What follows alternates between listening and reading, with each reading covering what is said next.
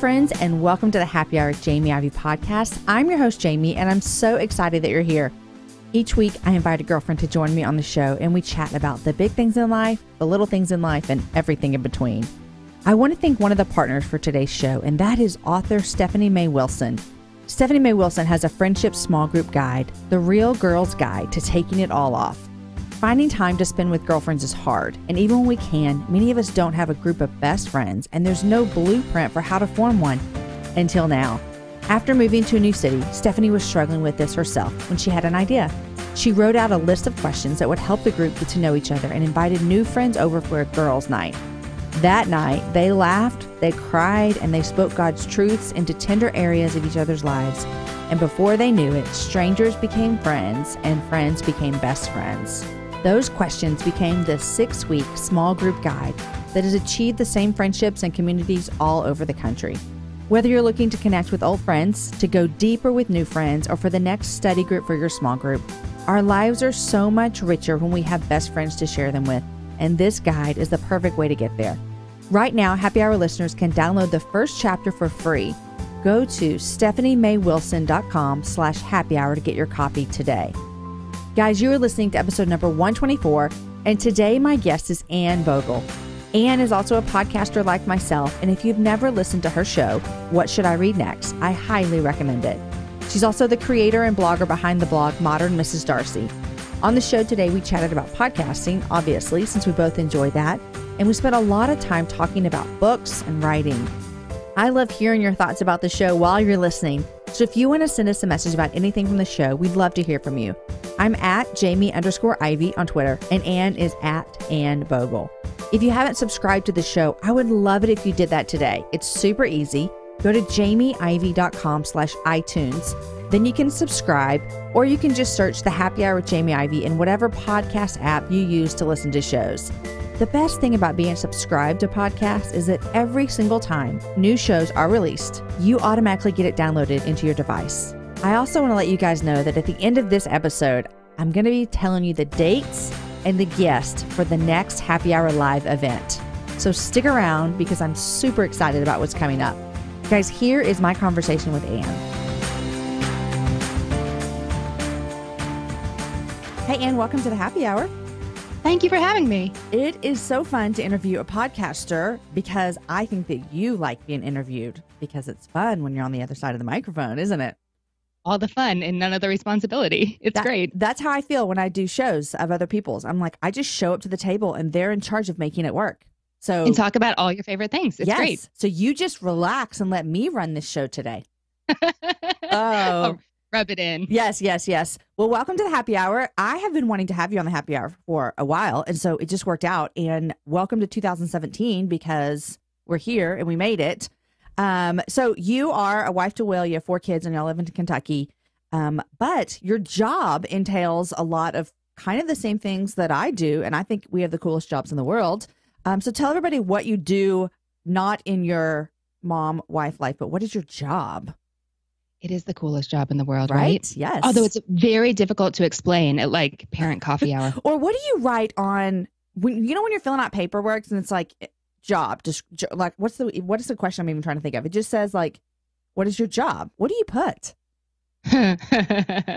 Well, it depends on the context and what kind of form it is. Okay, so if it's for your kid's school. Probably writer.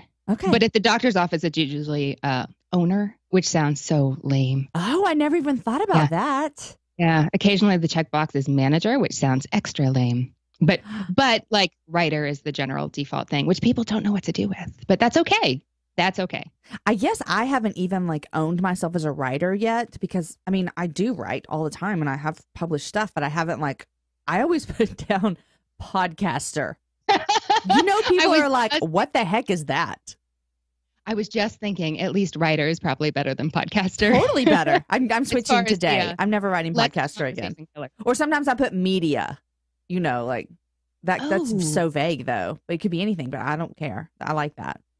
That's interesting. Okay. So Louisville is an Austin wannabe and gets compared a lot from Louisville people compared to Austin.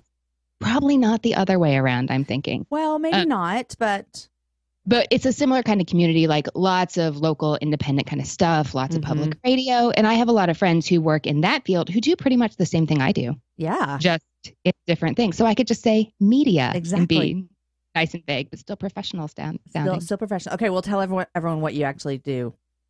Like, let's see. I mean, writer, media, podcaster, but tell us where they can find you. So I run the little hub of the internet that spokes out of Modern Mrs. Darcy, which my favorite description is not my own, but it is a lifestyle blog for nerds. So lots of books and reading, lots of Emily Dickinson is my personal tagline that's not on the blog. I dwell in possibility. Let's find other ways of looking at familiar things and from an angle you haven't considered before. So from Modern Mrs. Darcy, I have the podcast, What Should I Read Next? That my people want to have you on. We're making a plan. Oh, okay. Okay. The Modern Mrs. Darcy Book Club, which is a member site where we read a book a month and have a lot of author chats and have some courses on, like this month, it's bullet journaling for book nerds and getting more out of your reading life in 2017. And I'm now writing books. So all that stuff is in my little center of the universe. I love all that you're doing. Universe. All the Modern Mrs. Darcy universe. And I mean, if you said media, you could sum up a lot of that. So you could just put that in your back pocket for next time you're filling out those forms. All right. I'm ready. Okay, so you have a podcast, and I love talking to podcasters because I'm always a really big fan of people podcasting. I feel like it's kind of in a similar way how blogging started, years ago, and everyone kind of jumped in and they had this new outlet that hadn't been there before. And I felt like podcasting was that for me 2.5 years ago when I started. And people come to me often and they're like, I want to start a podcast, but I really don't know if I should because everyone is. And I'm like, no, everyone's not. Yes, you should. Like, I'm just a cheerleader of people starting things because I think this is such a fun medium to create content and to talk to people. So what made you want to add on to what you're already doing, a podcast? Well, I thought about doing it for a long time, mostly because I love podcasts and have been listening to them for a long time. I remember when Will and I were given an iPod back in like 2002. And I thought, what on earth would anyone do with this? So pretty soon, like we figured it out. So I've always loved podcasts and I thought, oh, wouldn't that be fun to do? But I just didn't have, I don't know, like turning the blog into a podcast to talk about more of the same in a different medium never made sense to me. So, but then I finally realized this blog series that I didn't love called, I think I called it Literary Matchmaking, where I invited readers to tell me 3 books they love, 1 book they hate, and what they're reading now. And I would make recommendations for what they should read next. I finally realized that what was so unsatisfying about having that on the blog medium, which is there's no conversation, like you can't talk, would make an excellent podcast. So once I realized like, oh, hey, I have this idea that perfectly fits this certain medium, all of a sudden, instead of like, oh, why would I want to add to what I'm already doing? I got really excited about it. And since then, I've learned that podcasting is a lot more fun and a lot more involved than I ever dreamed. Yes. Podcasting is so much fun to me. But for me, what held me back starting, I don't know if you felt this at all, was, I was kind of like you, where I kind of had this idea and I'm like, this would be amazing. This would be fun. And I had a little bit of really just small stint of experience in like radio world. But for me, what held me back so much was the technology I was just like, I couldn't wrap my brain around how to even create a podcast. So that took me a while to even get up the guts to kind of even watch YouTube videos about it. Did that scare you at all?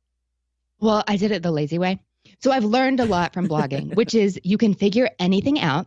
And sometimes figuring it out with air quotes means like getting somebody who always knows or who already knows what they're doing to do it for you. Yes. So I knew people who were podcasters, and it was really important to me because I do have a lot of plates in the air already. And I think the metaphor is usually balls. Plate sounds dangerous. I think you can say it feels either, a little dangerous adding new stuff to your plates. Wow. So but when plates fall, they make it's a bigger crash than balls. So, you can go with that. When I was really afraid of the crash. So I love the idea of producing the content for the podcast, but I really didn't feel I had the margin to take on any of that technical stuff.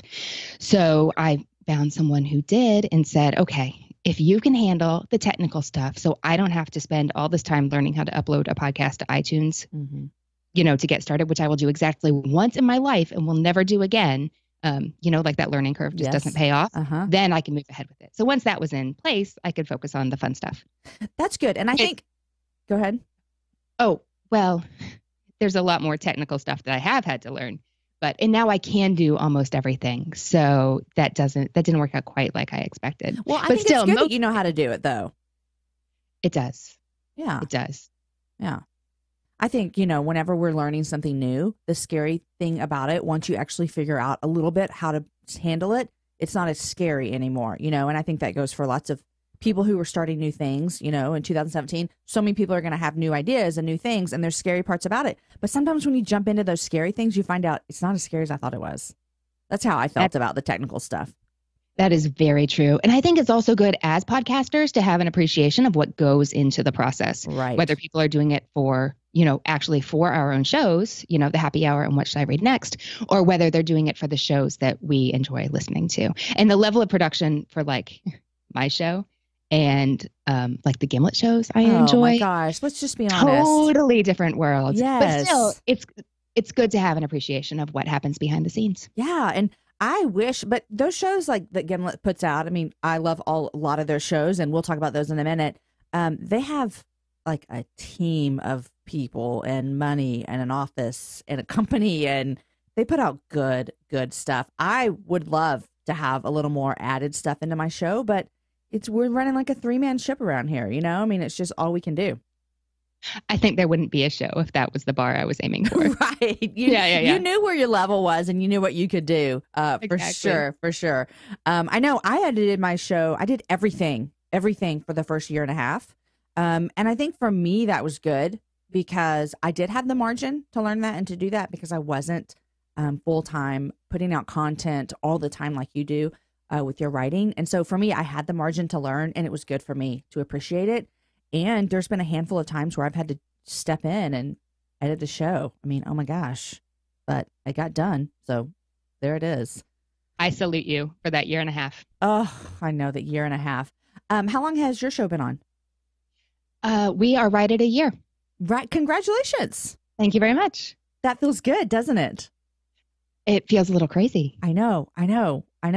Well, congratulations on your show. What should I read next? I think anyone who loves reading will love the show. I'm always getting great ideas, and you kind of have a big, wide range as well because you give ideas for kids and for all kinds of things. And so it's a great, to use your word, Nerdville podcast. Although I always say readers are leaders. And so there you go. Everyone should be listening to get new book ideas.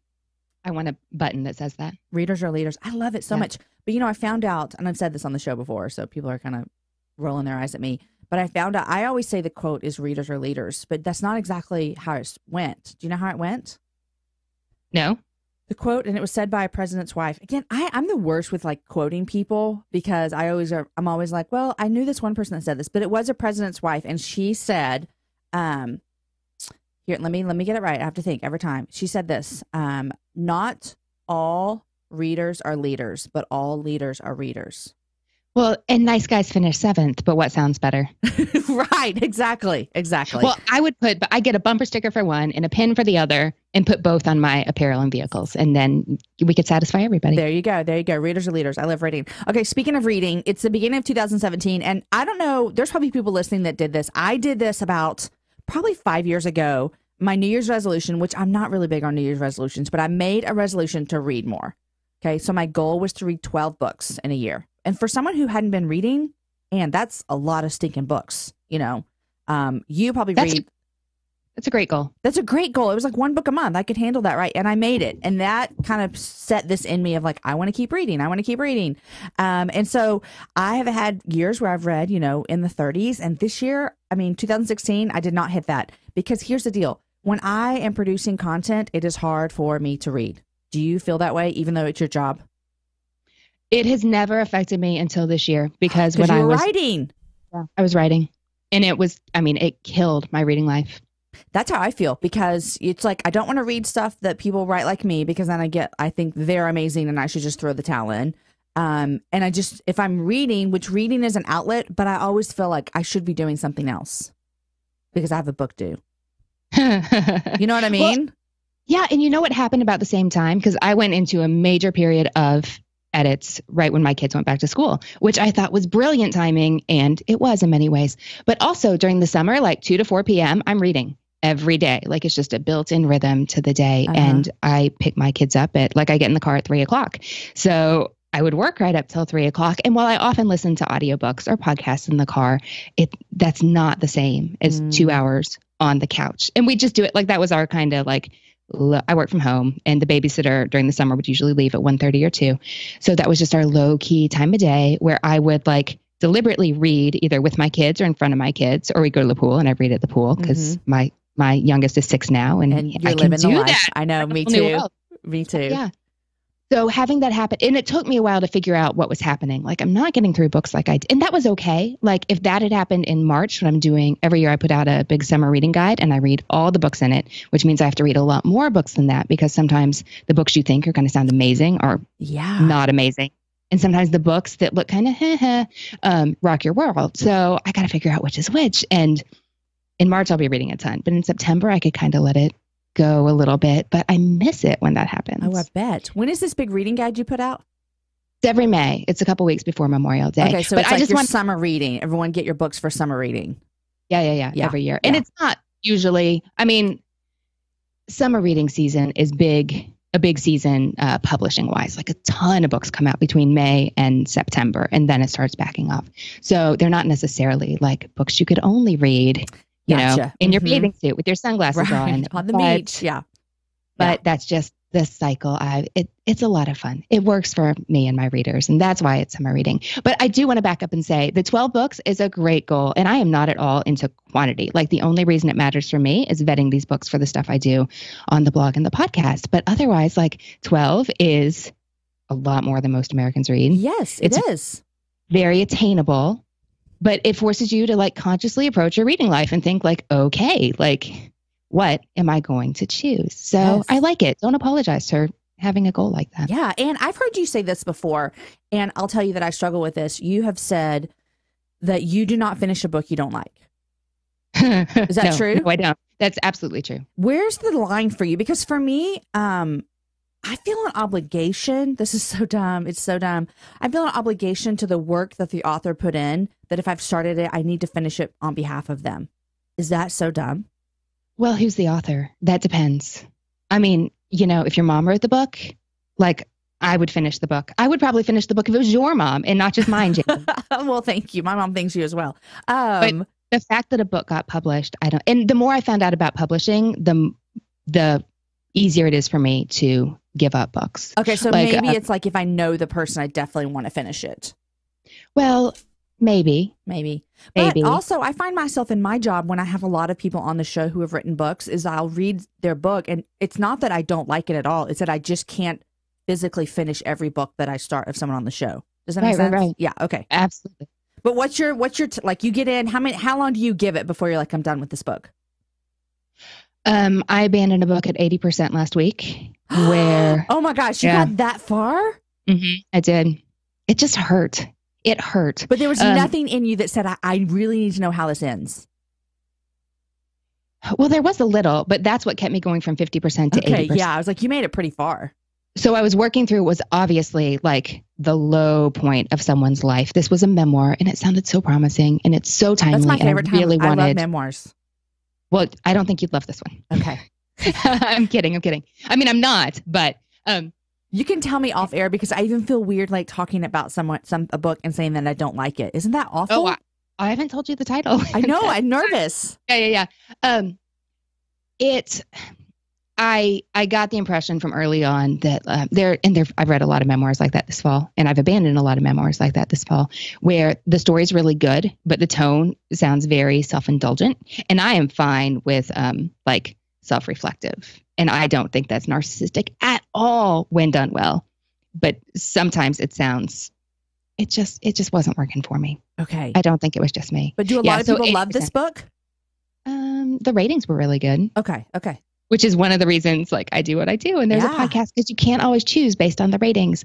And then sometimes I'll abandon a book after 5 pages. And usually it's more. Usually I give it like 20%. Okay. And then that's a good way to know. Yeah. Does this make you nervous as an author? I mean, it's like to think that people are going to like get your book in your hands and be like, I don't even want to finish it? Oh, I mean, absolutely. And the things I've heard while working on my manuscript are so interesting. Like, a lot of people don't read introductions, period, the end. And I was like, are you kidding me? So and I started asking, do I read introductions? Yeah. Every time. I love introductions and acknowledgments where the author like talks to you about the why and the how, what they hope you're going to get out of the book. I love that. But I started talking to a bunch of my reading friends. And I said, would you believe this? And like half of them said, oh, I never read the introduction. And I was flabbergasted because I just don't know how other people, like, you know how you read. It's not, reading isn't something you watch other people do once you reach a certain age. And I just had no idea. You know, you said acknowledgments. I read every single acknowledgement. I love acknowledgments. I do too, because I love to see, who are they? I want to know who they're thinking and how they think them. That tells me a lot about the author. Yeah. You know what I mean? Like, where's their heart? Yeah. Yeah. And it's also interesting to see who's working with who and who knows each other. Yeah. And because sometimes I'll see another favorite author that I would think had no connection to the author of the book I'm reading say like, oh, and thanks for meeting me at Starbucks every Thursday night. Like, what would I have done without you? I'm like, oh, that's so, like it feels like a small world kind of moment. Do you read endorsements? Not really. I mean, you can't miss it if it's on the front of the book. Right. But I mean, the first 2 pages or whatever. No. Yeah. I'm jaded. Like, I know that so many times that those are because you're in this world, the publishing world. Yeah. No, this makes me sound cynical, so maybe we should cut this. But like, I know so many times that the person hasn't even read the book.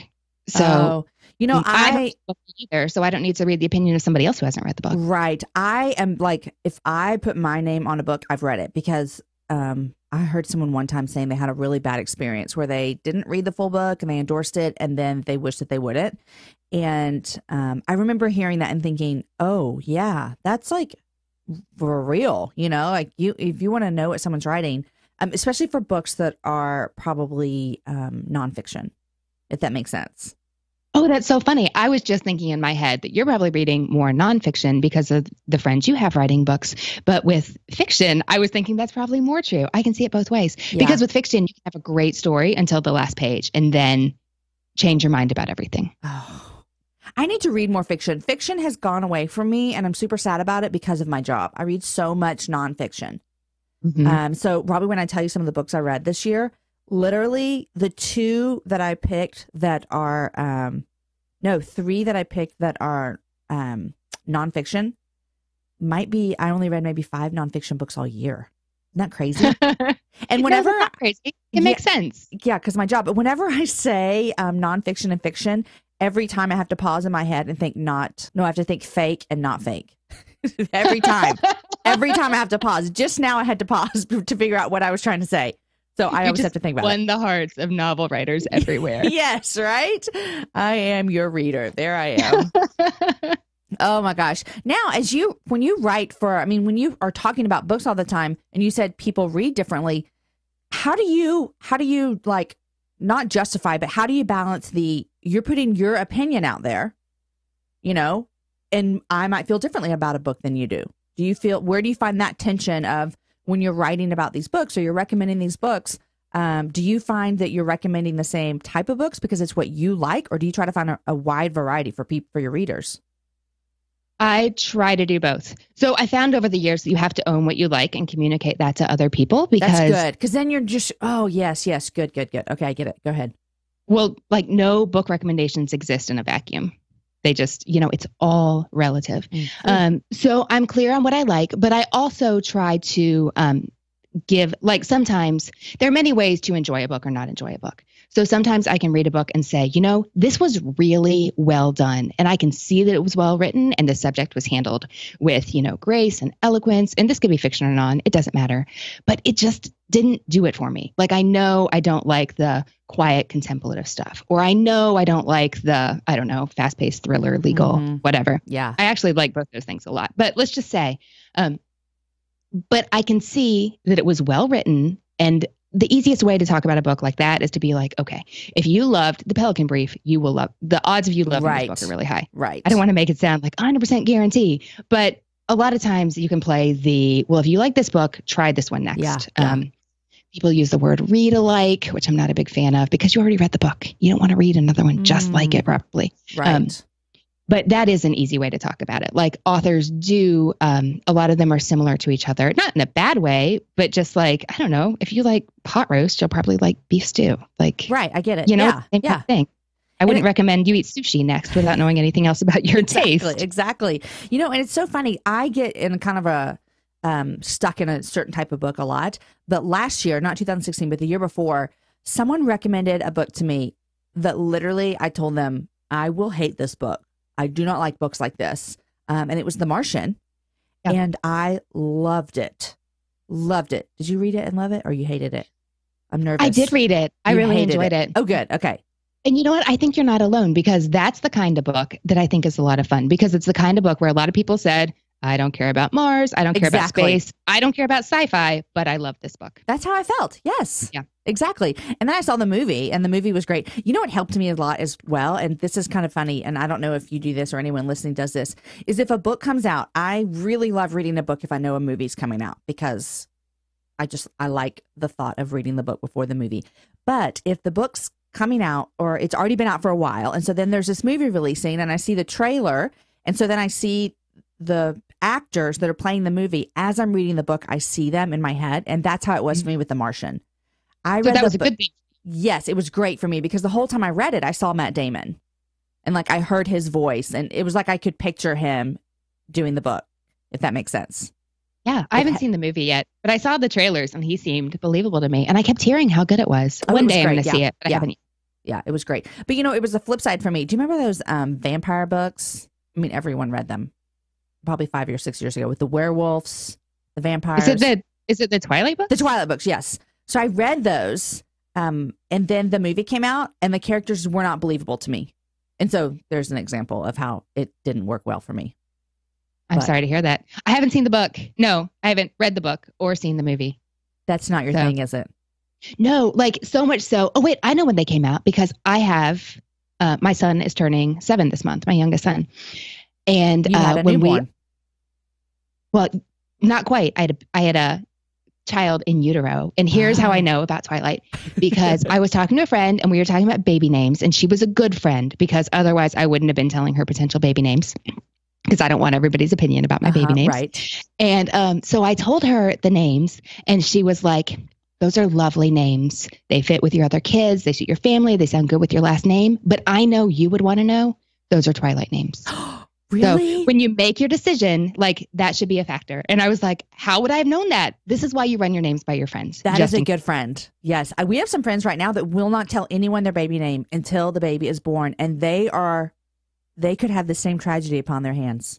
They could. There could be some teen sensation that they have no clue about. And their child will grow up with like, oh, did your name come from Twilight or whatever? Exactly. Yeah. Oh my gosh. Dangerous business. Yes. One of our kids, I wanted to name Theo. Because I just love the name Theo. You don't hear it very often. But what's the first thing you think of when you hear the name Theo? Chipmunks. Oh, that's not ours. Ours was the Huxtables. Oh, of course it is. So anyhow, Aaron was like, we cannot name our kid Theo because everyone's going to think of the Huxtables or the Chipmunks now from Anne. So that's a good thing as well. So you have a good friend that told you that. I do. Okay. So we did not go with the name. What were do you remember the names? One was Edward and I forget the girl name.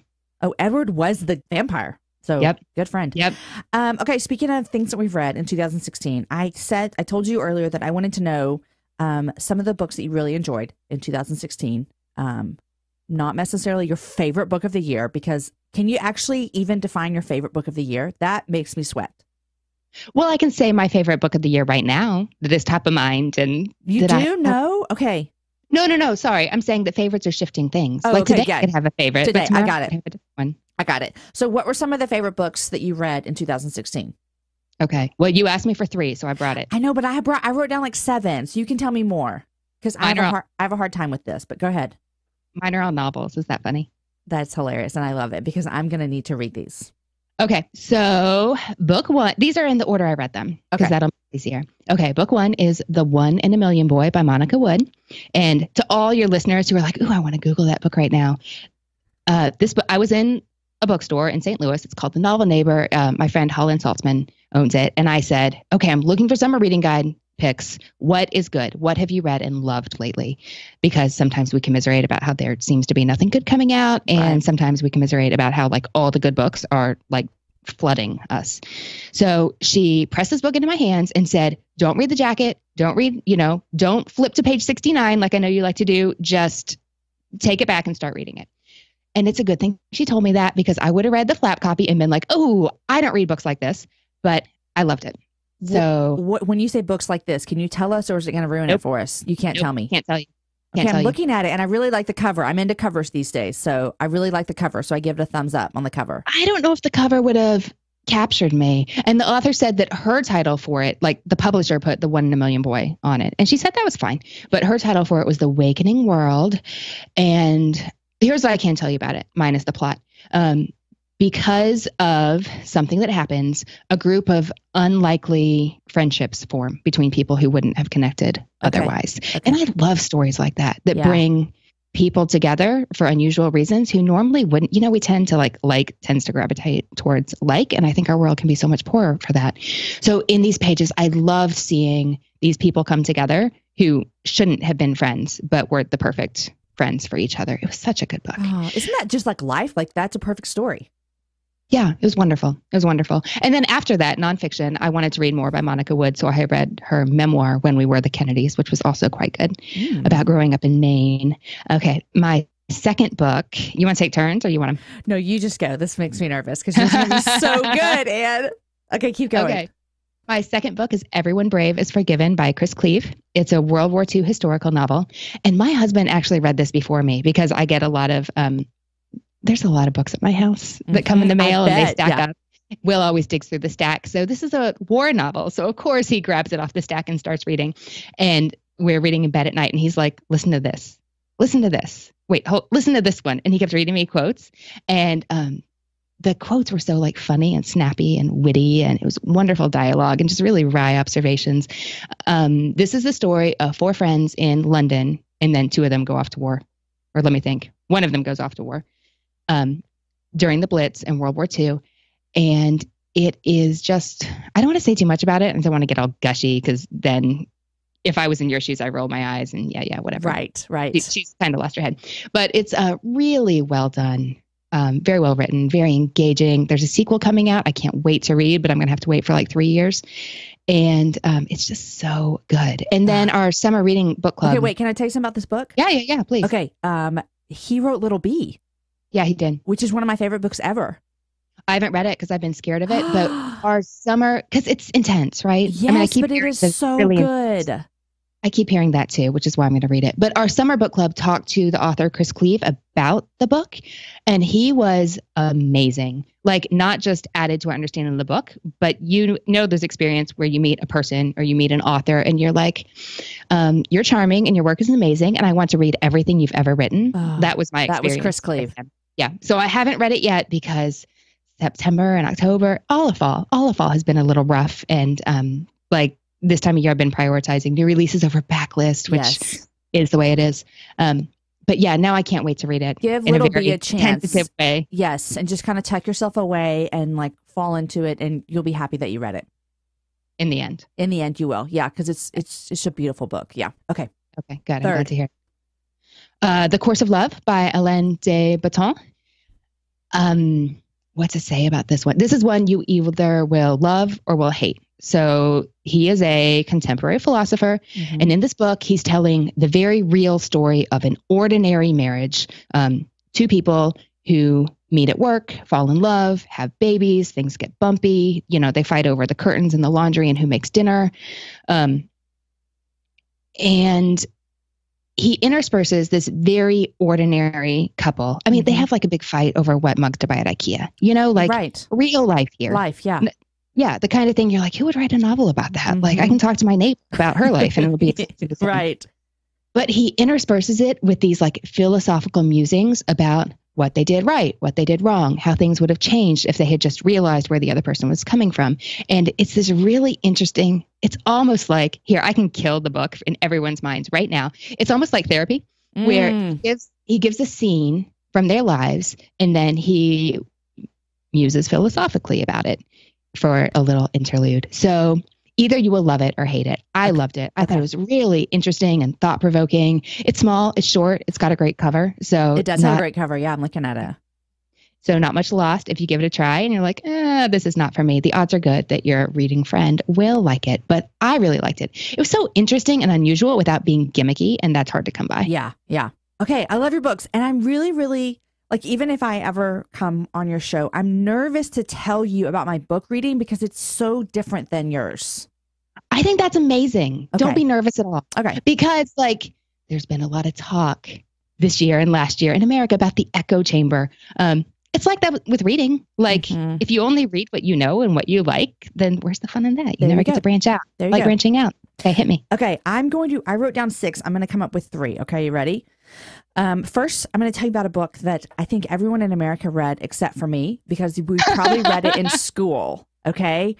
But my I went to school in Kentucky, so, go ahead. Okay.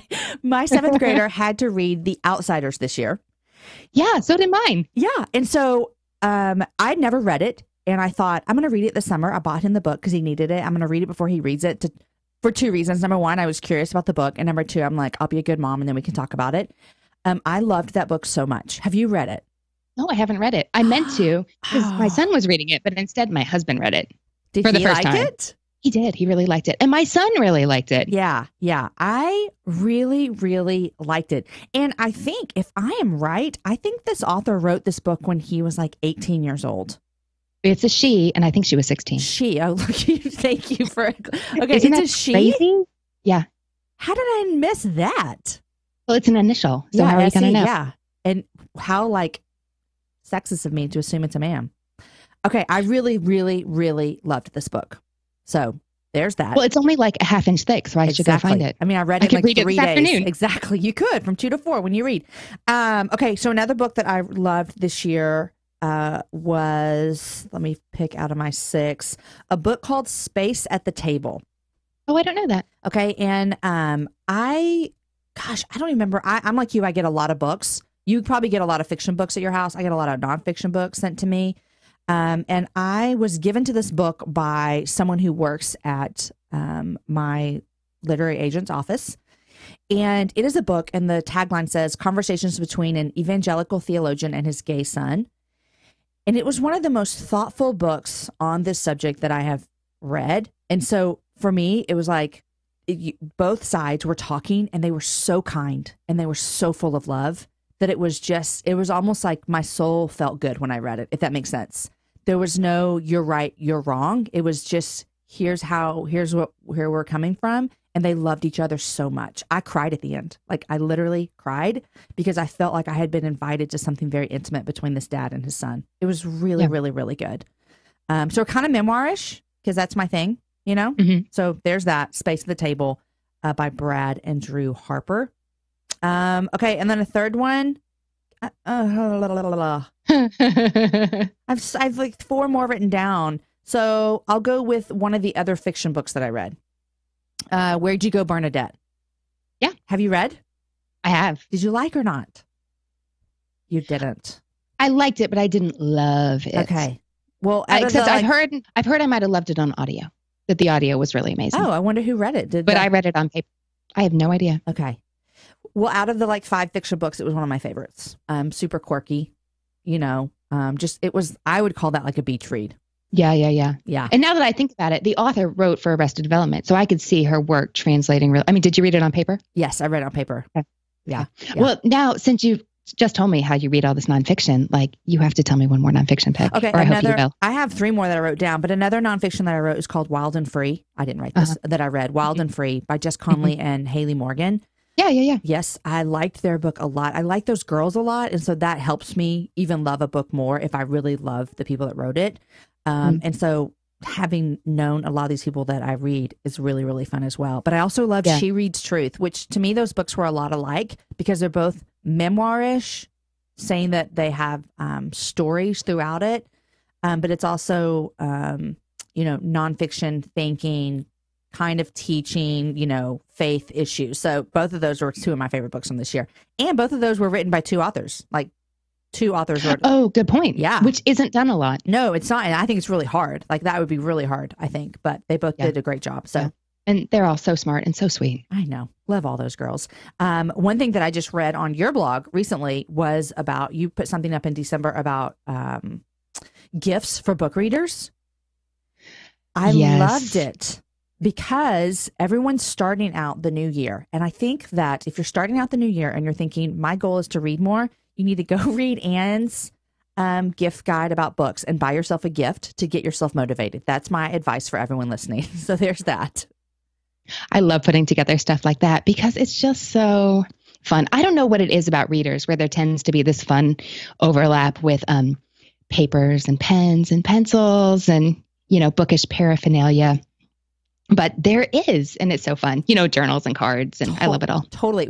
You know what I'm going to buy for myself this year? I have this friend that lives here in Austin, and she bought me a stamp recently, and the stamp has my logo on it, the happy hour. Well, I went and looked at the girl's Etsy shop that makes this, and she makes these stamps that say from the library of, and then your name, and then you stamp them in all your books. And I thought, I want that so badly because I love the thought of stamping it in my book. Like, this is from my little library. So I think I'm going to gift myself that in January for all my books. I like the sound of that. I know. Yeah, sounds like a good start to your new reading year. Hey guys, before we get back to talking with Anne, I want to thank another one of our sponsors. They partner with us to make these shows happen, and that is Prep Dish. You've heard me talk a lot about Prep Dish on this show. It's because I'm a fan of what they're doing.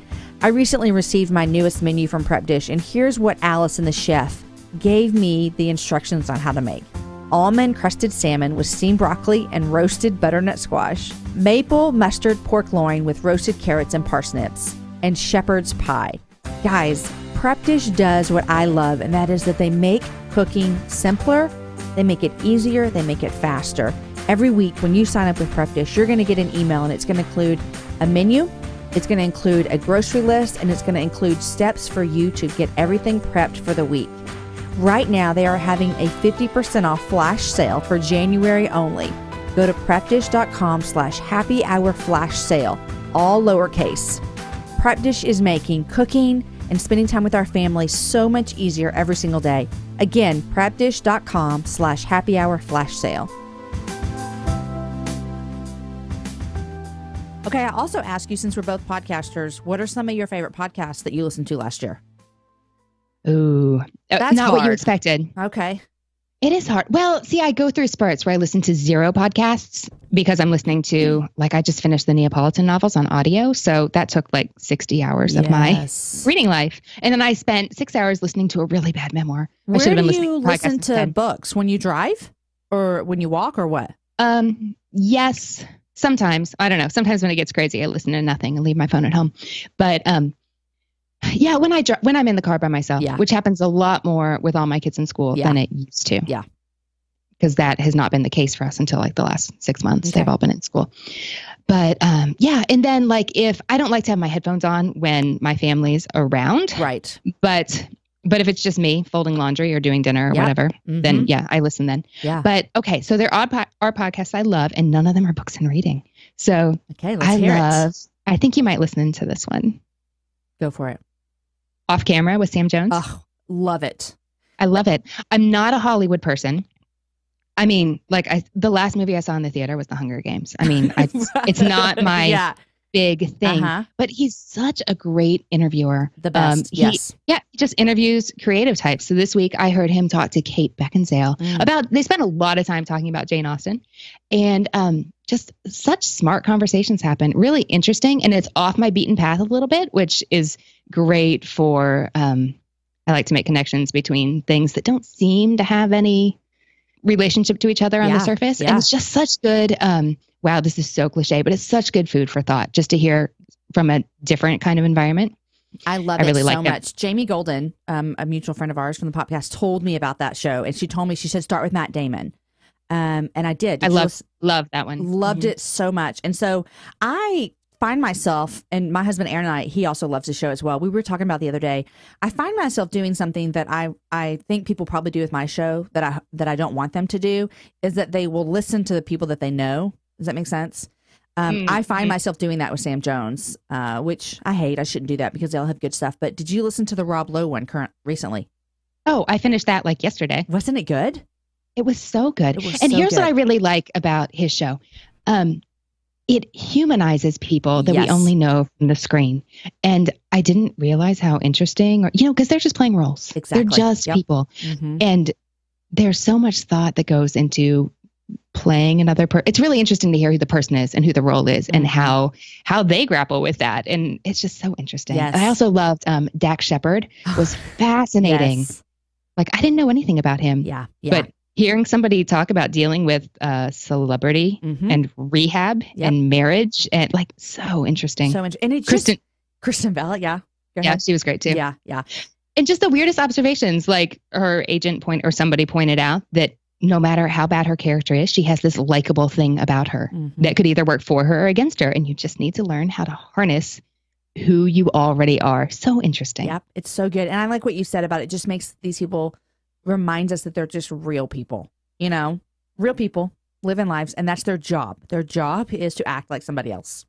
Yeah. And I'm surprised I love it so much because, again, like, not a big Hollywood person, but I think every field is really interesting when you dig into it. And he just happens to be in the Hollywood field, Sam Jones. And he's a great interviewer, great at drawing things out of people. He is. And it's a lot about just their creativity and their journey in life, And so some of it does come to talk about their roles in their movies and how they started in their jobs. But I really like it as well because he kind of digs down a little bit deeper to their heart and soul about it. Okay. So I love Sam Jones as well. What else? Pantsuit Politics. Well, I don't know this. Okay, well, it's about politics. It's two women. There's Sarah from the left and Beth from the right. Okay, Jamie, I think you would like it, and here's why. You know how you were talking about space at the table and how they had a lot more nuance than the typical conversation that unfolds around a controversial issue. So Pantsuit Politics, their tagline is something like crazy moderate, and they always focus on providing, and these are their words, not mine, like plenty of nuance to any political discussion. And I've always loved the presidential election cycles since I was a kid. I just think it's so fascinating to see like how the pool of contenders narrows and how like the key themes emerge. Like, I love that possibility and potential thing. And then to see how like reality comes out of it. And this year it wasn't as fun to watch. So I've really appreciated a political podcast that is having deliberately nuanced and entertaining discussions to, help me stay. Okay, I'm going to give it a chance. Emotionally healthy. Give it a chance. It's a lot of fun. I'll give any podcast a chance. That's the truth. I'm talking about a political podcast, and it's a lot of fun. Yeah, and I wouldn't expected those things to go together. Right. Okay, what's one more? Okay, last one. West Wing Weekly. Will and I finally started watching The West Wing this year, and because everybody kept just telling us to watch it, and I turned my book in, and we needed a show, and so we started, and we got hooked, and everybody said, "Hold on. You can't watch The West Wing without watching The West Wing Weekly," which is one of the, it's Josh Molina, who started in season 4. Like, now we're finally far enough in The West Wing that I've met this character who does the podcast, and Rishi from Song Exploder, and they break down episode by episode, and it's another peek behind the scenes, and it's so interesting. I think every show should do that, right? Right, because we all are spending all this time watching TV, so we need we need to double our consumption. Yeah. Yeah. So I thought, like, we don't have time to watch The West Wing. Why would I listen to a week by week podcast? And they said, just try it. So I did, and we're hooked. Okay, that's awesome. My husband and I were doing a very uncomfortable long car ride with the kids a couple months ago. And just about when I thought we were going to all lose our collective minds in the middle of Ohio, we turned on You've Got Mail for the Kids. And I cared enough that I streamed with my data The West Wing Weekly. I think I paid $15. That's an investment. Episode. But like, Will and I were like, oh, this is actually interesting. So we turned it up in the front. The kids are watching a movie in the back. And I think we listened to like 5 episodes, which is why I owed Verizon $15. But if that was high praise. It was awesome. It carried us through a trying time. My husband Aaron watched The West Wing years ago. And I have tried several times, and it's almost like these shows are not related at all. So when I compare them, it's not because they're related. I just can't get into that or Gilmore Girls. And everyone talks about them, and I've tried, and I just can't. So I don't know. What that means, though? What? That means you have like 250 hours of your life you can do something else with. There you go. So I think yeah. So I just made a good choice, right? You made a fine choice. Oh, okay. Fine choice. Okay, I'm going to tell you. Both, Yes. It doesn't mean your life isn't going to be as rich or full without these 2 TV shows in your life. I'm doing great. Okay, so here are some podcasts. And I'm like you, not like you, but I will give any podcast a chance. So if someone tells me about a podcast, I'm going to download it and I'm going to listen to some episodes. And I kind of go in seasons as well, where I will listen to a lot of one show and then come back. So some shows that I'm liking right now at this moment. Radio Lab has a show that they put out this summer, I believe. And I don't think that they've had, I haven't seen any come out in a while unless I'm missing something. It's called More Perfect. Did you listen to that? No, I don't know that one. I'm looking at my feed and I don't see anything since July 15th. And so I don't know if it was just a small little series that they put out, but it's by Radio Lab and it's called More Perfect. And basically they go in and look at Supreme Court trials. Oh, interesting. Super interesting. And so I loved it. And in fact, I only see like 6 episodes. So unless I'm missing something, that's all I've seen. So you're looking at, committing 5.5 hours or something. But I really, really liked it. And again, I'm not much into politics either, but they just went inside of these trials that you probably haven't even heard of and kind of dissected them. And it was so, so interesting. Loved it. So there's that one. And then another one that I'm loving right now, and I don't know if you listen to this or not, Smartest Person in the Room. Yes, I haven't listened to religion, but I loved Hollywood. So Hollywood, I didn't listen to all of them just because I was like, I'll save these for later. It didn't like spark an interest in me right away.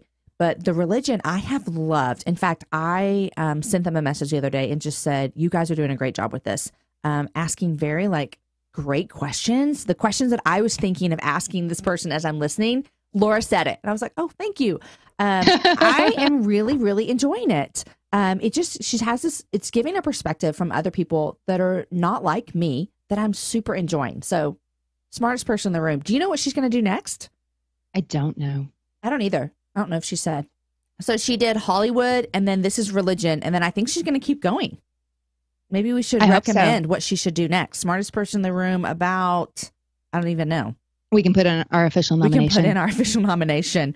Well, if you haven't listened to I think it's episode 2. It's the one with, I think his name is Ethan. He's a Hollywood set designer. Oh, I didn't see that one. Fascinating profession that I didn't know would be fascinating. Well, it's the kind of thing where, like you were saying, like if you only listen to the people or the things that sound interesting, you miss out on a lot. I'm like, it's episode 2. I'm just going to hit play. And I really like Laura. I knew it would be well done. Too, yeah. Yeah, so fascinating. Like if you only listen to it to hear his story about meeting Madonna, it's worth life it. Lessons, you just don't know. Yeah. I listened to the Bodyguard one. Did you listen to that one? I did. That was interesting as well. Yeah. Who knew? I know, right? Yeah. Okay. Then another show that I listened to this past year, it was called In the Dark. I don't know that one. And it was put out by APM. I don't even understand who that is really, but so it was put out by In the Dark, and I listened to the first one because it kind of reminded me of what's the show that everyone started listening to podcasts about 3 years ago? Serial. It took one crime and kind of dissected it over the weeks. So that's kind of what it was about. It was about a crime that happened 27 years ago when a young boy was kidnapped and murdered. So at first when I was listening, I was like, I can do this. It's like watching 2020. It's a crime story. Like, I got this, right? And there was one episode where they're interviewing someone, and I literally had to turn it off and stop for a minute because it was just a little too much about a kid. But I kind of like got through that and kept going. And it was just, it was very interesting to see about this crime that happened so long ago. And of course, looking back, everything's 2020. You can see everything that you should have done, didn't do, all that kind of things. And so on one hand, it's kind of hard to listen to them say what the police force should have done 20 years ago, almost 30 years ago. But it was very interesting to see how things kind of played out in that investigation. And those things are interesting to me. So I really liked that whole series, and it is over and done. So it was good. I liked it. If you like kind of mystery things like that. So yeah, okay, making notes. Yeah, those are the 3 that I liked. So that's what I got going on for podcasting. Super fun.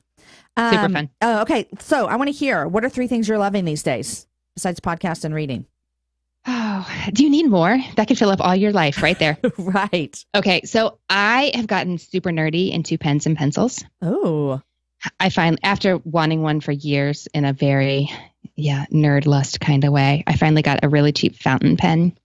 Because we were in New York and we were at a store that sold them, because I knew I wanted one, but I didn't want to order online because I just had no clue. It would be like ordering jeans in a measurement system you just weren't familiar with. Exactly. Like I knew nothing. So I got to play with them in person. And first I took one to the counter. She's like, "Oh, this is a very nice choice." I'm like, "Oh, is it? I thought it worked well." And I found out it was like $200. I'm like, Oh, wow, gosh. I thought the tag said less than that.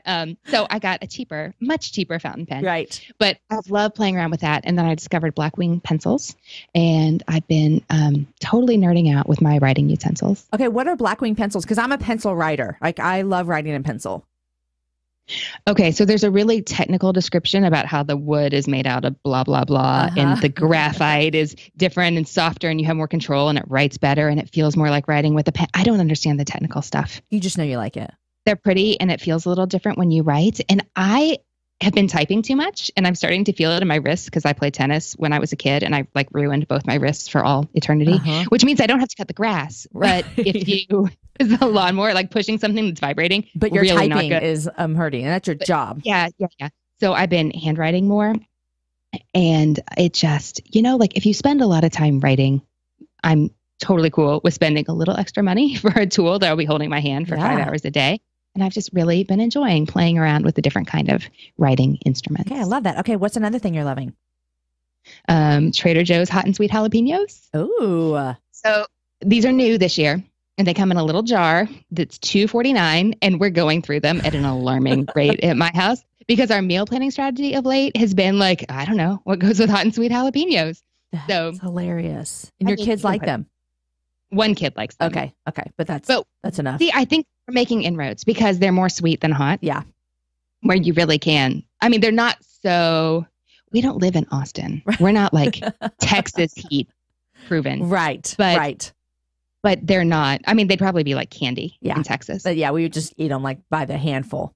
Exactly. They're more sweet than hot. And I can't eat them plain. Okay. So that does like slow you down a little bit. Yeah. But I'm giving them to people for Christmas because I'm like evangelizing. They'll be like, "Oh, I love spicy foods." And I'll say, "Have you tried the hot and sweet jalapenos?" There's this from Trader Joe's.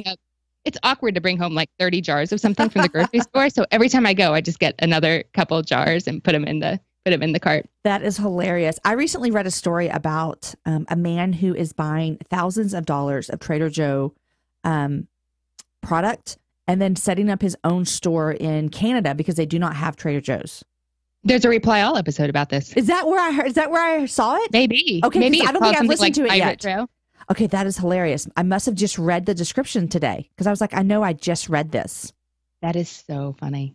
Because I think I listened to it when there was snow on the ground. So now that would have been dying to last see it. year. Oh, it's old. It's old. And I read. That's super old. Yeah, but still. 6 months plus. And I must have just seen it. Okay, interesting. You were just waiting till the time was right. I was waiting till the time was right. But isn't that funny about his little Trader Joe experience? Yes, that was funny. So you listened to it. Did he actually set up a store? Yeah. That's hilarious. Yeah. Trader. It was not one of the better Reply All episodes I listened to. Okay. I'm sorry to say. That's okay. But yeah. Imagine like that you opened a grocery store and you need to get your stock from somewhere and he got his across the border. Wait, was this Reply All or was this the one where they started the businesses? Oh, you know what I mean? Right. It's startup. Startup. And it wasn't one of the better episodes of Startup. Okay. That's what I meant. That's what I was thinking. The first season of Startup I really liked. Me too. I can't remember even now what it was about, but I remember liking it. It's weird. It was about Gimlet. Oh yeah, when they started the whole thing. Hello. Yeah. Okay, so what's the third thing you're loving? Right now, I am really loving my city. So that's Louisville, Kentucky. And if you don't live in Louisville, like that's okay. It's not going to, ruin your opportunity to try this favorite. Because what I have in mind picking, well, first of all, like my husband and I have had a great month or two in the city.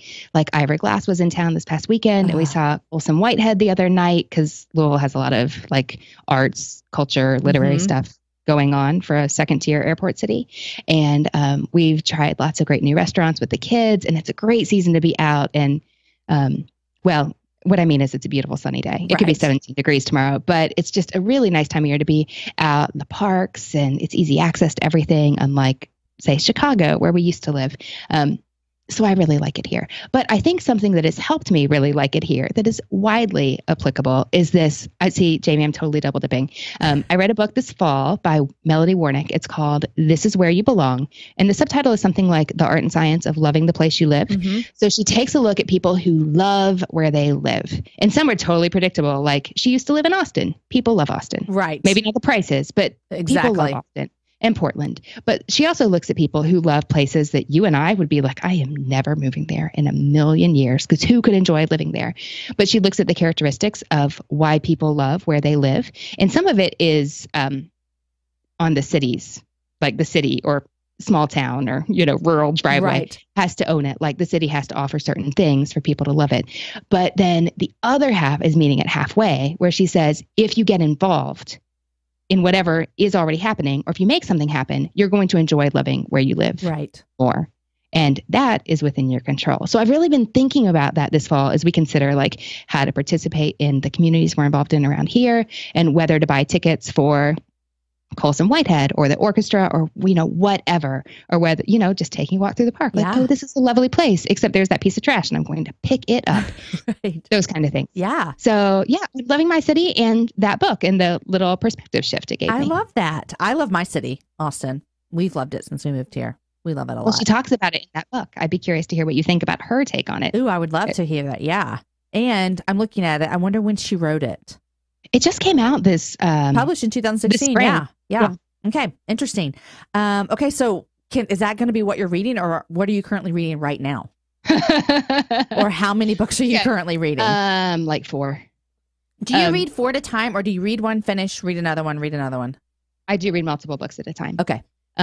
And sometimes there's like 7 and sometimes there's just 2. Yeah. And usually I have an audiobook going, but I just finished that really bad memoir. So now I have to decide what to start next. It might be The Winds of War, because somebody was just raving about that on my podcast and I just picked it up. It's a Whisper Sync deal for cheap. So maybe except it's like 50 hours. So I'm going to have to debate about that. Okay. I'm reading The News of the World by Paulette Giles. And I just started it last night. I'm on like page 20. Okay. And you're going to keep going. I'm going to keep going because I already found out that, I've seen it on a couple Best of the Year lists, which doesn't really mean much because I've also seen books that I thoroughly hated on Best of the Year lists. So you never can tell. But I already found out. So it's historical fiction.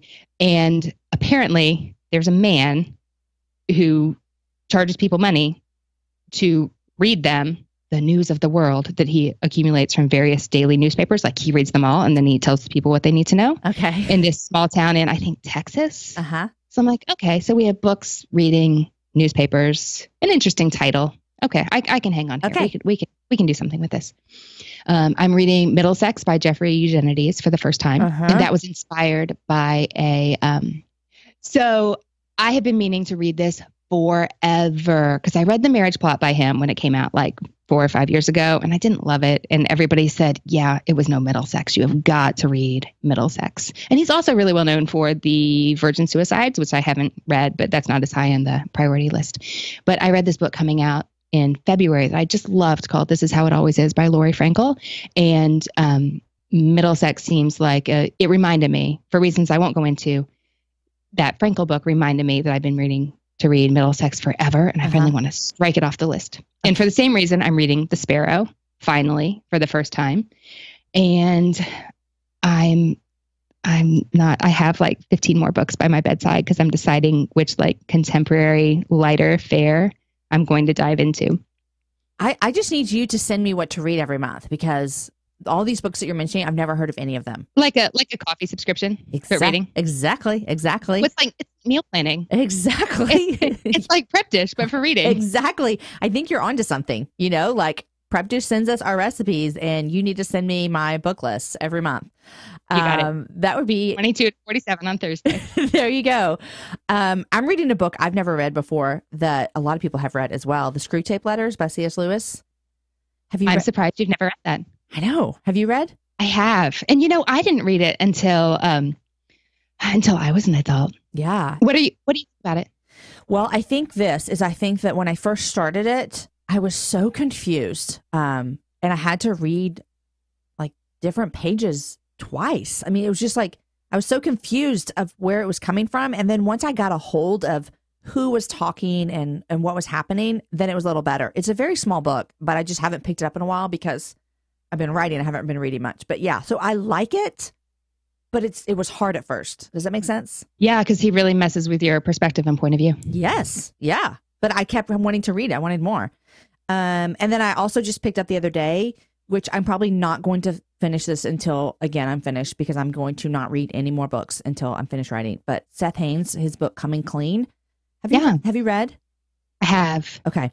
I just picked it up. I literally read like the first 25 pages. And then I thought, I got to put this down because I have work to do. So, but those are the two that when I read, that's what I'll pick up again. I gotcha. I thought that was really well done. Yeah. Well, good. I'm excited about it. Amber was on the show and she was just a doll. And so I'm excited about diving into his stuff as well. So I gotcha. Yay. I really liked the Screw Tape Letters. So that made, I have a Screw Tape Letters moment. I read that when I had a baby who wouldn't sleep. It didn't sleep for like 5 years, and I was losing my ever loving mind. And which is a theme that has come up on the happy hour before. Yes.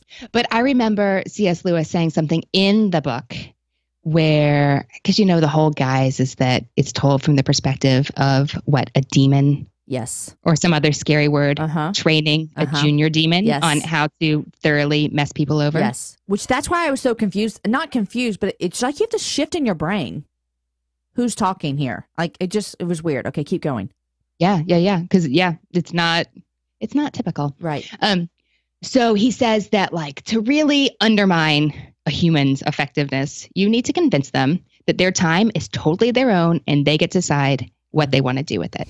And that was really freeing to me. I mean, even now today, I have too much to do. It's really good to remember that. I'm only in control to a point, and that is okay. But then when I was zombie-like, sleep deprived, back then, it was really, and I felt like I had zero control over my time. That was really good to be you know what? That is maybe not the worst thing in the world. I remember the part, I haven't gotten as far into it as I would like to be, but I remember underlining a part recently where it talked about convincing humans as well that pain and tragedy will kind of take them out and ruin them. And then he said, because I can't remember how he talks about God, but he says that God can actually use those to make someone better, but we need to convince humans that they can't. And I remember reading that thinking, oh my gosh, it was really good for me in that moment as well. So that's interesting that we both took out different things about it. What made you pick that up? A happy hour guest was talking about it as one of just her favorite books of all times. And I said, I've never read it. And I said, oh, I'm going to read it before your show comes out, because I had recorded her show probably about 3 months before it came out. And sure enough, I mean, if you're like me, I record a lot of shows in a row.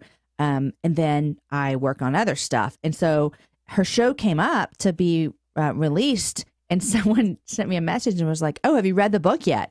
And I was like, oh crap, no, I haven't. And I told her I would, and so I ordered it and picked it up. And so, yeah, I think it's a very small book, but I think it'll take me longer than normal to read this book. I don't know if it's something about me, but you just have to think a lot about it. But I'm enjoying it. All that to say. Yeah, good. I'm glad to hear it. Yeah. Anne, thanks so much for coming on the happy hour. My pleasure. Thanks for having me. It was so fabulous. And enjoy your beautiful Louisville city. Thanks. I think you just cursed me. We're going to have 4 feet of snow the day this airs. Oh my gosh. We in Austin cannot even imagine that. They even predict that there might be some, precipitation in the air, and the whole city shuts down in January and February. It's kind of crazy, but anyhow. I'll send you a space heater and some coffee. Yes, exactly. Okay. Have a great day. Thank you. All you right, too. I'll talk to you later. Bye. Okay. Bye. Hey guys, wasn't that a great conversation with Anne? I now know that you have a lot more books and podcasts to add to your life this year. Hey, I also want to thank another one of the partners for this show, and that is There4 Teen Gathering. You know what? High school girls all have fears, insecurities, and passions. If you're just out of high school, you remember it, or if you're 20 years removed like me, you definitely still remember it. There4 addresses these in a real, honest way through great speakers, interactive experiences, and powerful worship. It's a gathering for high school girls, inspiring the next generation of girls to boldly live out their identity in Christ. Right now, tickets are normally $59, but you can use the promo code Jamie Ivey and get tickets for $49. This conference is right here in my state of Texas in Fort Worth, and it is February 17th through 18th with dynamic speakers including Annie Downs, Amina Brown, Kat Armstrong, and Winter Evans-Pitts. I love all of those ladies and know that you will as well. So check them out to find out more. Conference is there for teen gathering. Guys, today's show is edited by Logan Garza, and the music is from Jason Poe. Next week, my guest is Renee Swope, and she is one of the contributors to a book coming out soon called Craving Connection. And don't we all want just that? You will love to hear from her about parenting a child with special needs, thoughts on finding our identity in things that we do, connecting with women, and her story of her son telling her that he had decided to be an atheist.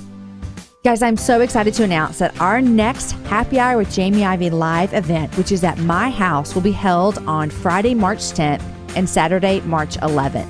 Tickets go on sale this coming Friday, January 20th, and you can pick either Friday or Saturday night. Each night, there will be two fabulous women joining me on the stage, and I want to let you know who those guests are going to be. We have Tara Lee Cobble, Melanie Dale, Jamie Nadeau, and Carrie Sowers. I love each of these ladies, and you have loved them on the show, and so I am so excited about getting them in my backyard for this event. Also, if you follow me on Instagram, you know that I'm giving away 2 tickets tomorrow morning, so head on over there and get in on that competition. If you don't follow me on Instagram, you should now. It's at Jamie Ivey. Guys, enjoy your week, share the show with a girlfriend, and have a happy hour with a friend.